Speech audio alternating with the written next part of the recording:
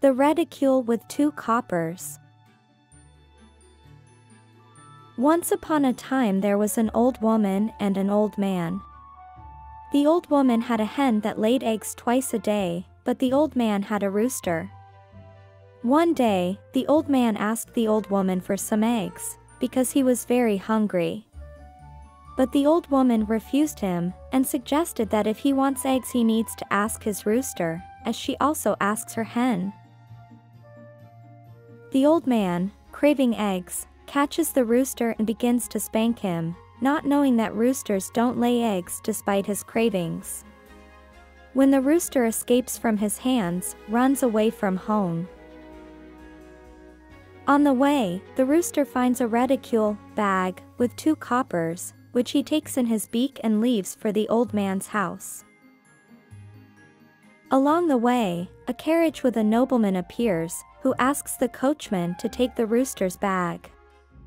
Angry, the rooster sets off after the carriage shouting, "Cock-a-doodle-doo!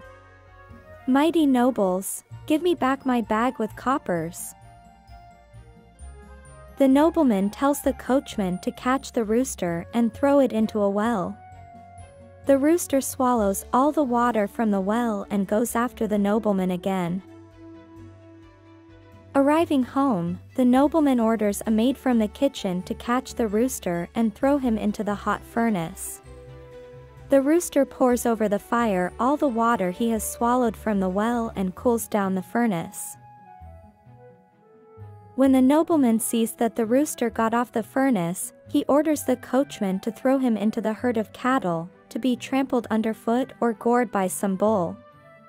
The rooster swallows all the cattle and starts shouting again at the nobleman's window. "Cock-a-doodle-doo! Mighty nobles, give me back my bag with coppers."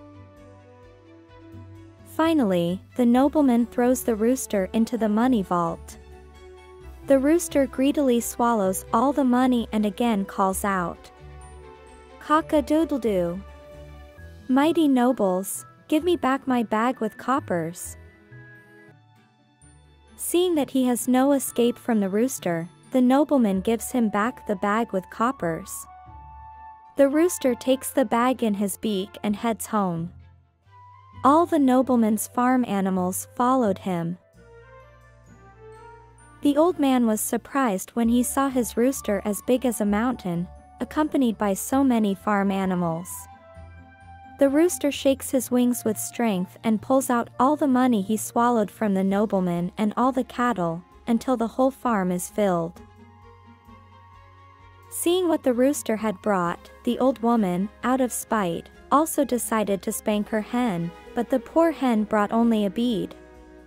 The old man, out of compassion, allowed the old woman to care for his animals, so that she would also have something to eat.